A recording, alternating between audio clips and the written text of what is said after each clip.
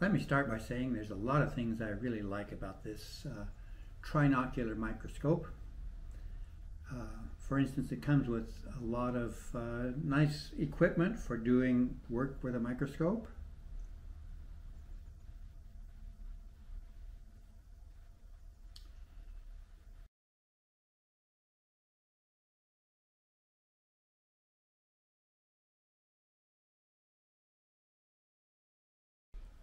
I really like the stage, which has calipers on it, which will hold your slide and allow you to move it with knobs underneath so that you can get a precise location.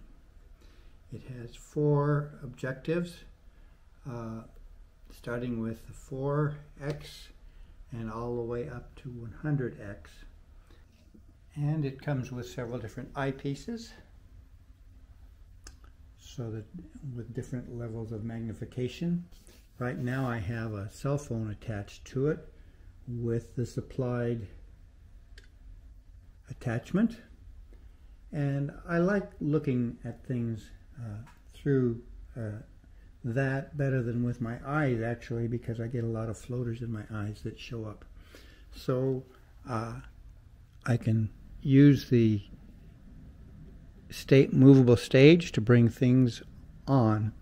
Now it also has what I call the third eye, which attaches to a computer. And one of the things that has troubled me a little bit is that the focal distance on the computer is completely different from the eyepieces, and it makes it a little difficult sometimes to get things into focus, particularly at the higher levels of magnification on the computer screen.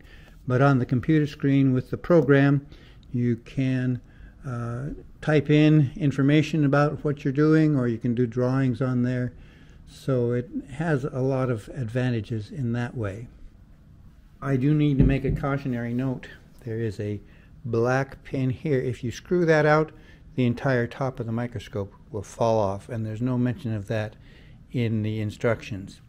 Some other things about it, there's an adjustment down here that moves things up and down that tend to interfere with the movement of the stage, and I haven't exactly figured that out, and there's no explanation of it in the instruction manual. And that's one of my chief problems with this microscope, is that the instruction manual is very, very incomplete and difficult to interpret, shall we say.